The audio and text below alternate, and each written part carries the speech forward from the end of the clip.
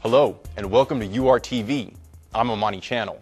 The UR stands for Urban Reporters, and it's our name for citizen journalists. Oh, you haven't heard about citizen journalism? Well, it's a growing movement. And put simply, everyday people just like you are gathering their own news and information and sharing it with the world. Think about it. Now the internet allows people with cameras, picture and video phones to easily share images and information. And blogs, which are online journals, and video sites like YouTube and OurMedia.org are part of this media revolution. The internet provides a unique ability without having $100,000 or $200,000 or $1 million to create a quality product that can be webcast. And simply all you have to do is make people go to your site. Suddenly, if you have your own voice, you don't have to wait. If you're in a little village in Africa, for example, and you can get access to a computer, or if you're in inner city neighborhood and you get access to a computer, you can tell people what's going on in your neighborhood the way you want that story to be told. Now in the upcoming weeks, we're going to give you the basic steps needed to produce a story like that. It's as simple as find a story, shoot some interviews and footage, edit it together, and voila, you'll have your own urban report. Coming up on URTV. Kids got on that 14th Street, and all you heard was, please. We have an urban report about a controversial and derogatory word. It starts with the letter N.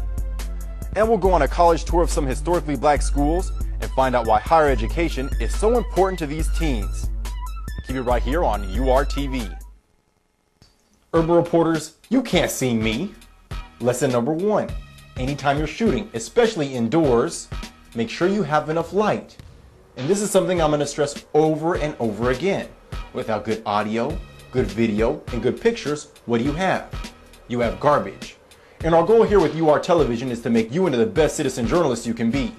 But to do that, you're first going to need some basic equipment, like a tripod, a camera, and a microphone. That's a little sample of some TV magic.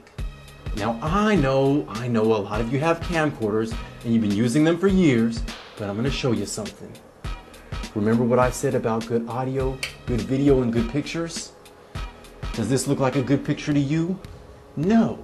And that's what I mean by it. You don't shake it like a salt shaker, and too many of you shake your video like a salt shaker. No, that's not what we want to do. We want still pictures. We want good pictures, okay? Got it? Good. One more word of advice. If you're going to buy a camcorder, make sure it has a connection to an external microphone. Check, check, check. 1, 2, 1, 2. You always want to use some kind of microphone when you're doing an interview. Hello, what's your name? Paper or plastic?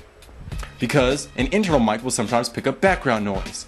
So let's remember, use a tripod, you have to have a camera, and use a microphone.